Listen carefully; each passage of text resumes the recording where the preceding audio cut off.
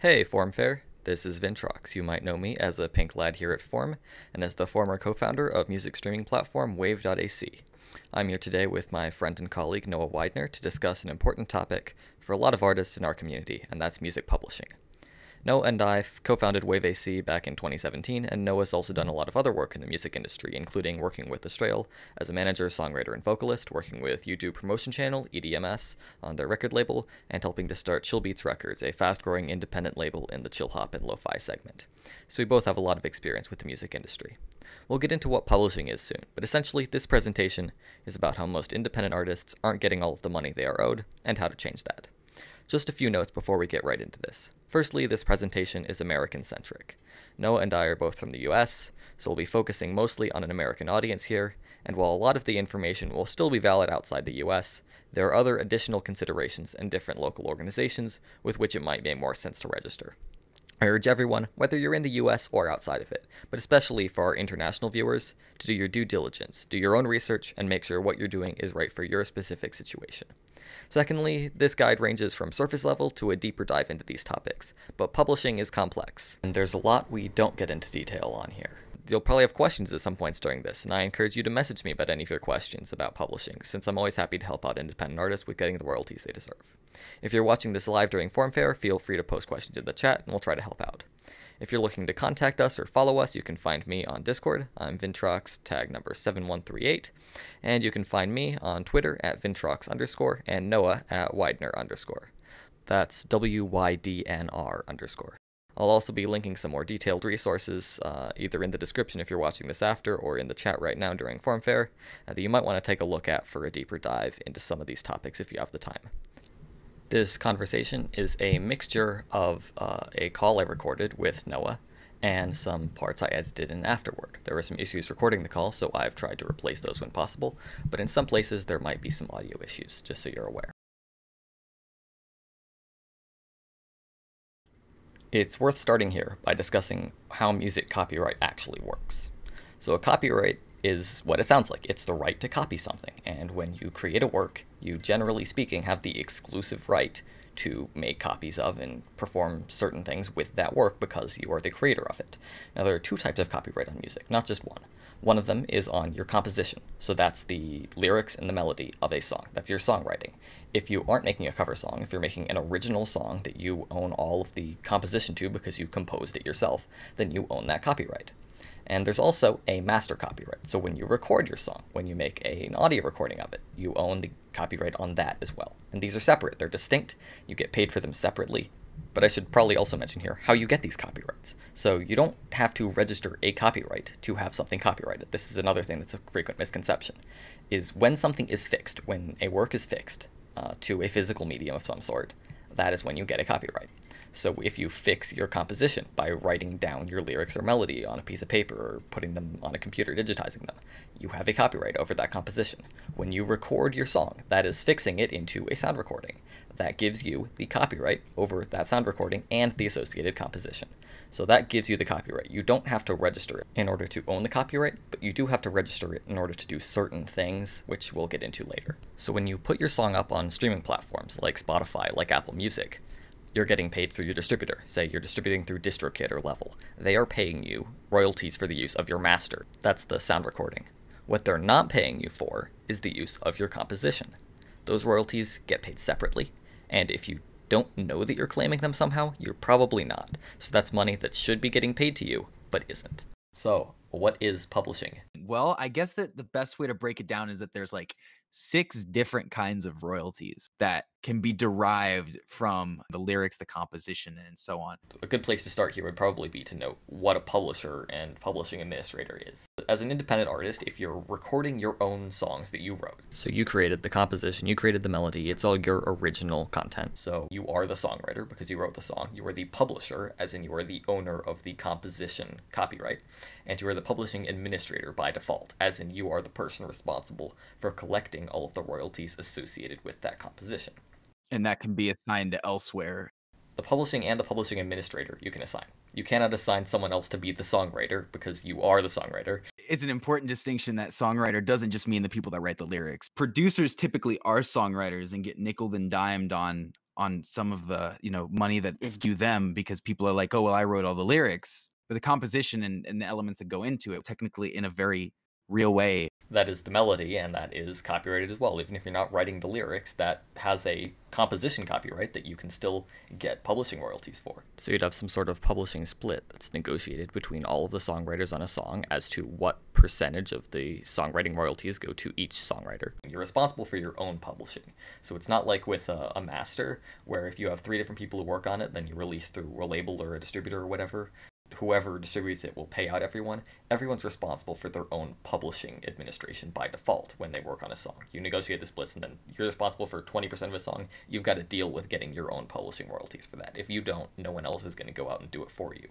Songwriters can work with a publisher, so a publishing company, that will then take their compositions, and they own the compositions, and a publisher would own your compositions just like a label would own your masters.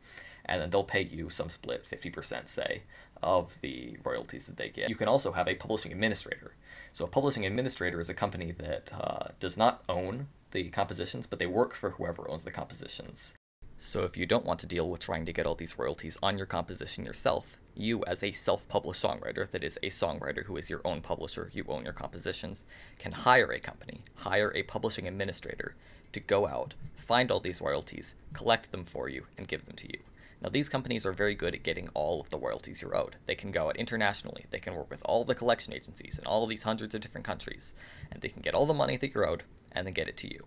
So it eases a lot of complexity because you don't have to go out and do all this yourself, but the downside is that all of these companies will take some sort of fee. So one of the bigger ones, and one that I would recommend, is called Songtrust. So if you don't want to deal with things yourself, Songtrust might be a good option. What you have to do is you pay them $100 as a writer. If you've got multiple songwriters, say you're a 3-member band, you've got to pay them $100 for each of your songwriters. And then they take a 15% cut on everything they get, and they pay out the rest to you. Now, if you register with a company like Songtrust as your publishing administrator, they'll basically handle everything for you, and you don't have to worry too much about everything else here. This information still applies, but you don't have to go out and collect most of this manually, because they will do it for you.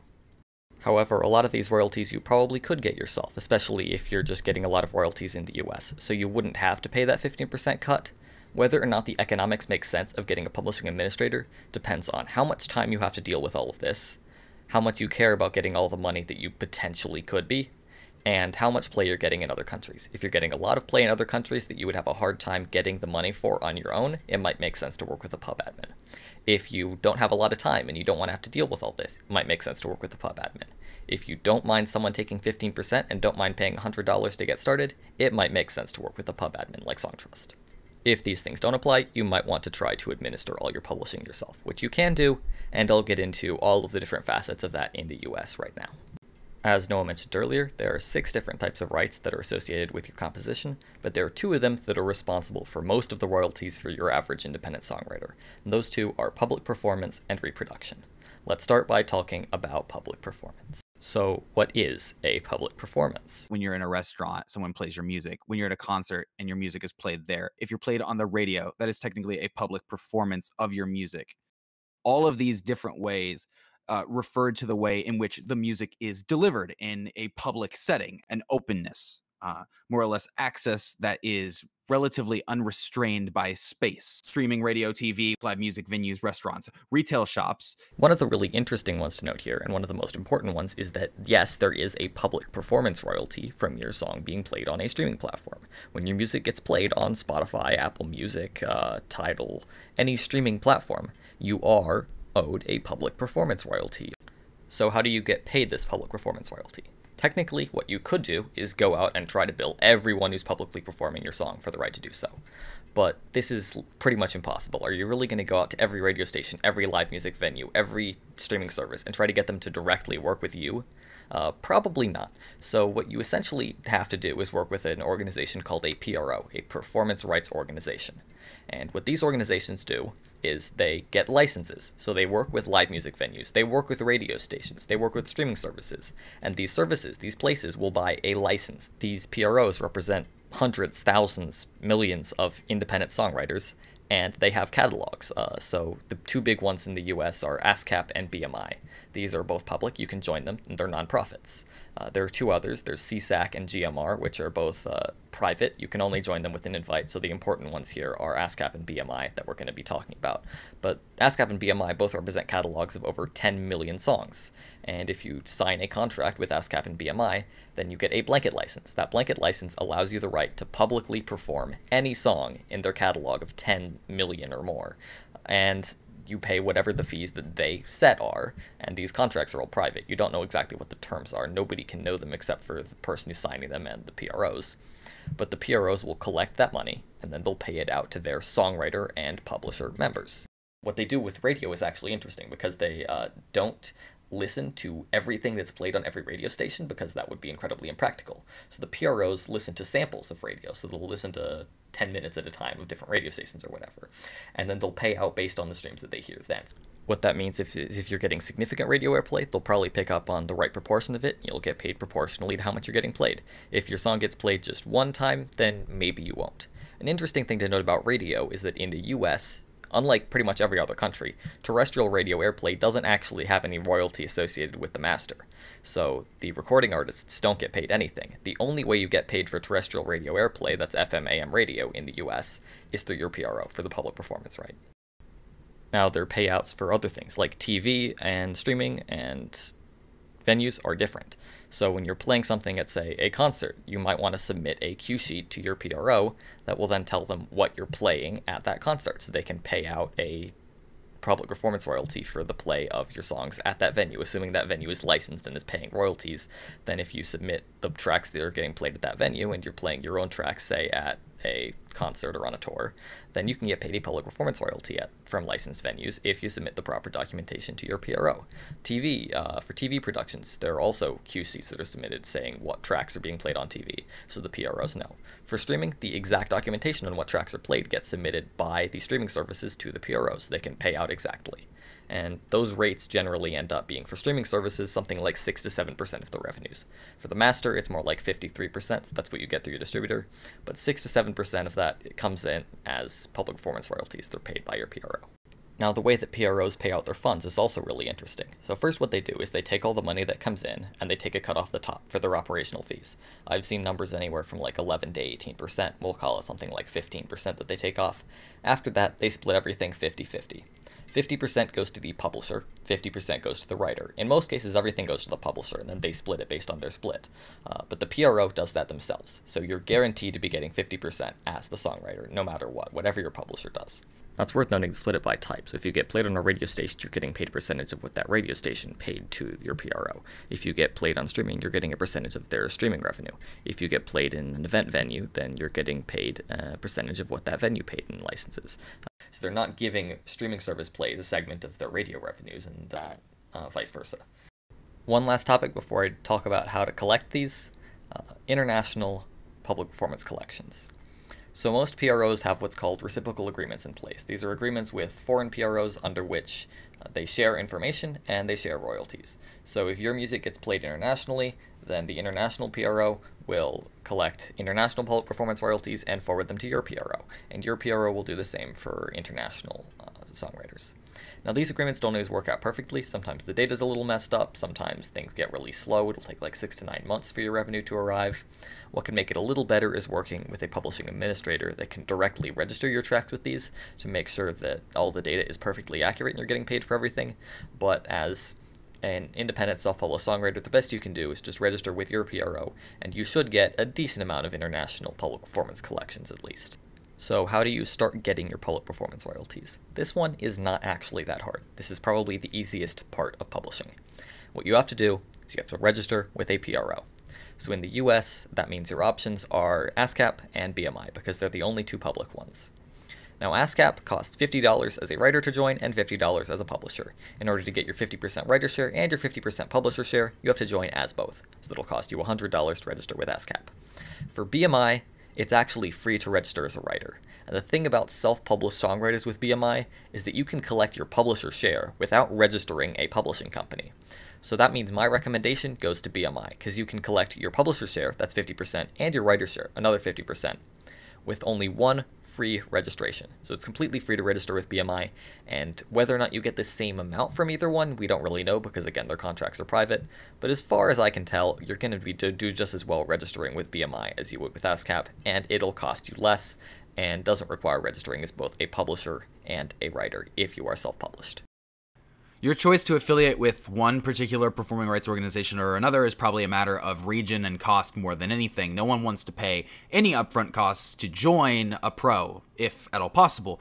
At least for me, that was the case. I joined BMI, and after joining BMI, I was, privileged enough to receive 4 royalty disbursements per year. And, they're not like a massive amount of money because a lot of independent artists don't really get performances from licensed venues and applicable collections. But in the grand scheme of things, it doesn't matter because it's money. And my personal experience with BMI is I get paid money by them every once in a while, which in the grand scheme of things for the amount of work I did, that's fine. The amount of money that I get is fine.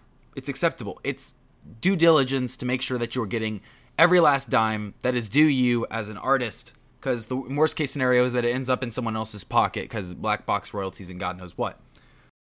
Another thing that's worth noting here, if you work with a publishing administrator like Songtrust, they will only take their cut off of your publishing cut. So you'll still get your entire writer cut paid directly to you. So that means if Songtrust takes a 15% cut, it's effectively a 7.5% cut on your public performance royalties because they're only taking their cut on the publisher's share that they register. Now, you'll need to register with a PRO whether or not you work with the publishing administrator, so make sure you do that. Another thing to note here is that when you do register, you need to register all of your compositions. So that's all of the songs you've written. If you've written a song and then you've recorded different versions of it, you only register the one composition, not every recording of it. You can probably put in the ISRCs you get from your distributor for every recording to make sure they collect the revenue, but you only register the composition once. Now, if you work with a label, you should check and make sure in your contract that they aren't doing your publishing. Some labels will publish for you, some labels don't have any publishing terms in their contract. If your label's doing publishing, then they're collecting these royalties, the publisher's share at least, already.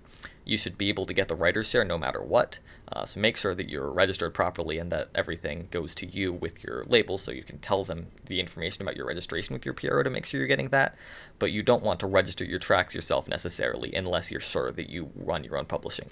Some labels don't do any publishing, in which case you still own 100% of your composition and you can get 100% of your publishing. So make sure that you register all of your tracks with your PRO, and if you don't have the right to register those tracks because someone else is publishing them for you, make sure that you're still associated with them properly at your PRO, so then you're getting your publishing cut, your 50% writer cut, directly from your PRO. Ladies and gentlemen, we're going to talk about mechanicals. What even is a mechanical, bro? Mechanicals are the other big part of publishing royalties for most independent songwriters. So mechanicals are part of the right of reproduction. You get paid a mechanical royalty whenever your track is reproduced in some form and distributed. So this could be a physical reproduction or a digital reproduction. So that could be a digital sale, that could be a physical sale on CD or vinyl, that could even be a stream. This all gets paid a mechanical royalty. So where does the name mechanical come from? It doesn't really matter, but there is a backstory to it. Mechanicals come from the idea that there used to be like physical like presses or physical like, I don't know, physical manifestations of the written work on paper or on phonogram. Jeff Price says it has to do with player pianos. It came from the automatically playing pianos where they'd have like the note cards. So what is a mechanical royalty? Now this is something that's really interesting because the process for mechanicals is established by the US government, by statute, by the US Copyright Royalty Board. So this is a group of judges that sets the statutory rates for mechanical licenses. So there are two ways to get a mechanical reproduction license. One of them is the compulsory license. So this means that unlike with most types of copyright, you are obligated to give anyone who asks a license, assuming that they follow all of the rules. You can also have a direct license in which you negotiate your own terms outside of the statutory system, and you do whatever you want. But there is a compulsory license, and this is what a lot of people use because, especially for independent writers, there is a process that is specifically in place that allows you to get this license. Now, technically, right now, in order to get mechanical royalties, you do need to register your copyright. This is one of the two things that you need to register a copyright for. One is getting mechanical royalties. Technically, you don't really need to in some cases. And the other is getting statutory damages if you're planning on suing someone for copyright infringement, which I'm assuming most of you are not. But the way that mechanical royalties work for physical and digital phonographic sales, so this is a permanent sale of your song, is that there is a royalty of 9.1 cents under the compulsory license, or 1.75 cents per minute, whichever is larger. So over 5 minutes, it'll actually be more. And this is paid to you as the publisher, or your publisher if you are not your own publisher, for the reproduction of a sound recording embodying composition. Now, the way that this actually works isn't that important, because if you're recording your own songs, in the US, all of this gets paid directly to you. For digital sales, it goes through your distributor, actually, and so you or your label would be responsible for paying it if someone else was the songwriter. For physical presses, again, it's whoever is selling it is responsible for paying that, and all the money goes directly to them for these digital and physical permanent sales. So if you're covering a song, or someone else is covering your song, then you've got to figure all this stuff out. But if you're making your own music, then you're actually already getting these because they're coming through your distributor. Where this gets more complicated is in mechanicals for streaming. Now in streaming, you still do need to pay a mechanical royalty for the reproduction of the sound recording embodying composition.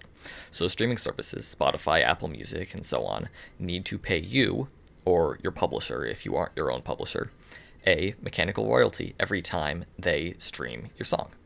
Now, these can be, again, either done via a direct license or via the compulsory license, and the compulsory license rates for streaming are set via a very complicated formula set out by the Copyright Royalty Board. Now, these are in the Code of Federal Regulations, section 385.21. I've read this entire thing. I know exactly how the rates work, but it's a complicated formula, and I'm not going to go into it here because I don't have the time. So I'll simplify this by saying that the mechanical royalties generally come out to about the same as your public performance royalties. So that's another 6 to 7% of a streaming service's monthly revenues. Now these vary by month, but just for as an example, the April 2020 Spotify United States mechanical rate was 0.02 of a cent per stream for ad-supported streaming and 0.06 of a cent for premium streaming. Now that's not the only complicated part about streaming mechanicals. What's even more complicated is how you collect these. So for the next 5 months, and it's the next 5 months because this process is going to change very soon under a new law, the way that this works for a compulsory, not a direct license, is that the streaming services are responsible for finding and paying the publisher. Problem is, streaming services usually have no idea who the publisher is. They know who's giving them the master, they know the label because they're getting that through your distributor, but they don't know who the publisher is, they don't know who the songwriters are necessarily, so they can't easily find you and pay you. So what they do is they don't do this themselves. They hire a third-party company that works as basically a back-office administrator to figure this stuff out for them. And there are two companies that do most of this. One of them is HFA, the Harry Fox Agency, and the other one is a company called Music Reports. It's important to note, these companies do not work for you as a songwriter or publisher. They work for the streaming companies, and the streaming companies pay them and give them all the data to attempt to figure out how to pay mechanicals. Now, these companies are actually not very good at their jobs. There are a lot of people who have had issues with them not paying, with them having unreliable data, with them just being generally bad at doing what they're supposed to. And the other thing about them is that you can't give them your data so they can find you unless you have an actual publishing company. So it's basically really hard to directly get your US mechanicals right now. There is a company that can do this for you. It's a company called Audium. They do two things, very specific things. One of them is YouTube Content ID, and the other one is United States and Canadian streaming mechanicals. So what they do is they can get back mechanicals since like 2011 or something, and they can get your future mechanicals, and they take a 30% cut of back mechanicals they get and a 20% cut of future mechanicals. And they work for whoever the publishing administrator is. So if you are your own publishing administrator, you don't hire a company like Songtrust to do this for you, then you can work with Audium, and Audium will go out and find all of your mechanical royalties in the US and Canada, not internationally outside of those countries, and get them to you. If you work with a publishing administrator like Songtrust, that's another way to get these. They will figure all of that out for you. Now this is how you can get US mechanicals through Audium or a publishing administrator. International mechanicals, you basically need a publisher or publishing administrator to do that for you. It's very hard to register with all the international mechanical collection societies because the processes are completely different in every country and often very expensive to register and set up for. So if you have a lot of international plays and you want to get mechanicals for them, you'll probably need to get a publishing administrator or publisher to do that. So here's why I said this is relevant for the next 5 months, not permanently. The United States, in the year 2018, passed a law called the Music Modernization Act. You might have heard about it. It's a pretty big change. So what the MMA did was a few different things, but one of the major ones is what it does is it essentially eliminates the existing compulsory license system for streaming and for digital royalties overall, so that's including digital download. And it replaces them with a blanket license system, in which a provider, essentially kind of in the same way that they would with a PRO, acquires a blanket license to reproduce any song ever in existence. So this one agency that's created by the US government, essentially called the Mechanical Licensing Collective, gets paid the mechanical royalties as defined by the Copyright Royalty Board. And then a provider who has that blanket license then has the right, according to the US law, to reproduce the compositions embodied in any sound recording ever. This doesn't get rid of the compulsory license system that exists now for physical presses, but for digital presses, everything is going to move to the new MLC system, which will allow them to obtain specific mechanical licenses for a blanket license for digital distribution only, for a fee paid directly to the MLC. Now the MLC will then pay out everyone kind of in the same way a PRO will. They collect and distribute royalties, they maintain databases of compositions, they match the sound recordings and compositions, and they pay out songwriters and publishers. So the MLC pays out to a publisher. If you're self-published, then you can register with the MLC, unlike with Harry Fox right now. Self-published songwriters will be able to register with the MLC when they open registrations in a few months, probably. So if you want to administer your own mechanicals, you don't want to work with someone like Audium or a publishing administrator, keep an eye on this, register with the MLC when you can, and add your catalog. And that's going to be how you get your mechanicals. Now you have to do this sooner rather than later, because if you don't collect your royalties within 3 years, they're going to get paid out to the major publishers, which makes no sense because the major publishers are pretty much all direct licensed. But anyway, that's where your money goes. They go to the major publishers and songwriters by market share, not to independent artists who aren't getting them. So make sure that you're getting your mechanicals somehow once the MLC starts. Whether you register with the MLC, register with Audium, who will figure everything out with the MLC for you, or you use a publishing administrator. The MLC will start operating in January of 2021, so make sure that by that time you get all of your stuff registered if possible, somehow. It doesn't matter how you do it. So I'm running out of time here, so let's get through another few things really fast. 1. Sound Exchange. Sound Exchange is sort of part of publishing, but not exactly. What Sound Exchange does is they pay out digital royalties for your masters, not your compositions, when they're streamed on digital radio of some sort. So that could be Pandora or satellite radio or any non-interactive, as in you can't choose what songs you play, streaming services that are digital. So this is not for FM and AM radio, which still only pay out for the composition. This is for the master royalties on digital radio. And sometimes these will get paid through your distributor. So you might be getting this through your distributor. But registering for Sound Exchange is free. So if they happen to have money for you, you might as well go and check that out and make sure that you're getting everything that you could be for your masters. So this, it doesn't matter if you have a publisher. This would be, your label would do this if you have a label. But they will pay you out, potentially, if your distributor isn't doing this already, for certain digital radio and non-interactive streaming royalties. Number 2, print and synchronization. These are often smaller sources of revenue for smaller independent artists, but they're important nonetheless. Print revenue is for your lyrics or printed copies of your composition. So if you're making sheet music, that has to be paid a print royalty on your composition. If you're making lyrics distributed online through platforms like Apple Music's or Spotify's Lyrics View, through any other online lyric service, if you're making any sort of printed or digitally printed copy of your composition, there's a royalty that's owed on that. And in some cases, you can work with services to distribute those lyrics as a publisher or publishing administrator and get paid for the print use of your work. If anyone's making physically printed copies, again, they're going to need a license for that. And these terms are basically whatever's negotiated. It's an open market. There's also synchronization. Synchronization is a part of reproduction. It's a part of the right of reproduction. Now, synchronization is when you associate a sound recording that embodies a composition and a video. So, for example, if you're making a music video or you're putting it with TV or something, this requires a synchronization license, and synchronization licenses, whether you're doing it for TV, for advertising, for music videos, requires a license And anyone who wants to use your music with a video needs to get that synchronization license. Now, these are also an open market. You can charge however much you want as a publisher for a sync license. Now, they also need a license to the master, so you'll have to pay your label or you as the owner of that master for a master license, as well as you as the publisher or your publisher for a synchronization license. There are agencies that can handle sync for you and help you get sync opportunities to get some of these revenues. I don't have any specific recommendations as far as that goes, but it's important to note that synchronization licenses do exist. Another thing with sync is that if you're playing it, say, on TV, like an advertisement, that's also public performance, so you're going to get public performance royalties through your PRO for that as well. And finally, covers and remixes. So there's a little bit of a gray area between remixes and covers. In some sense, a cover is really just like a complete reproduction of an existing composition for a new master.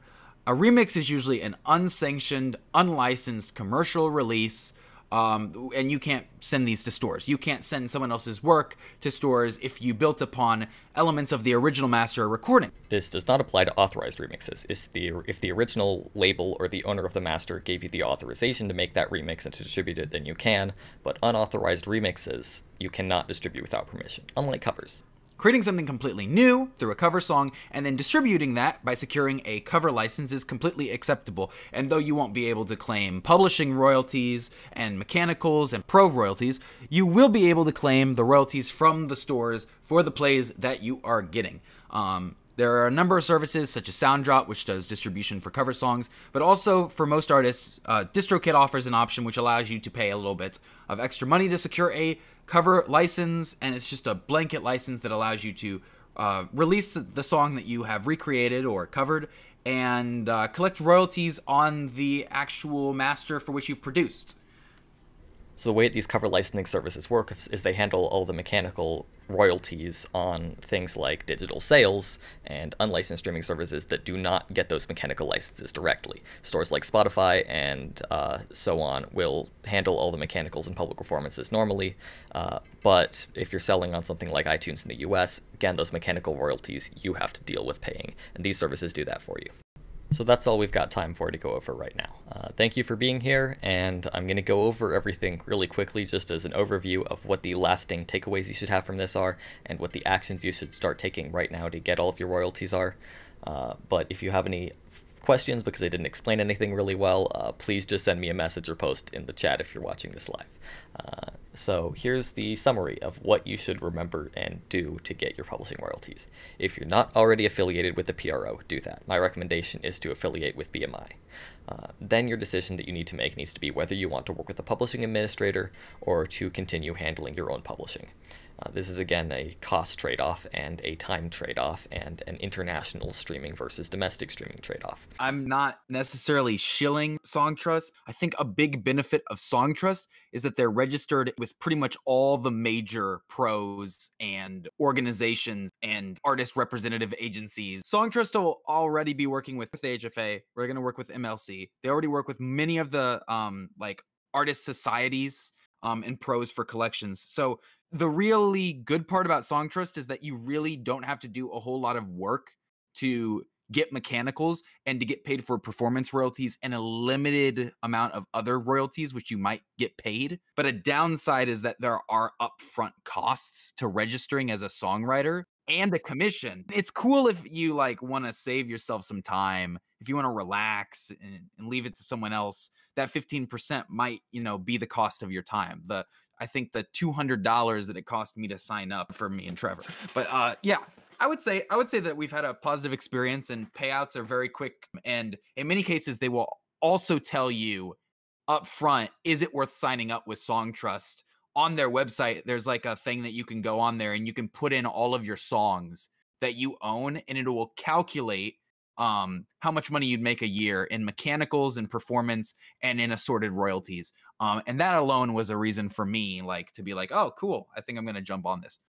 If you decide to work with a publishing administrator, I recommend registering with Songtrust.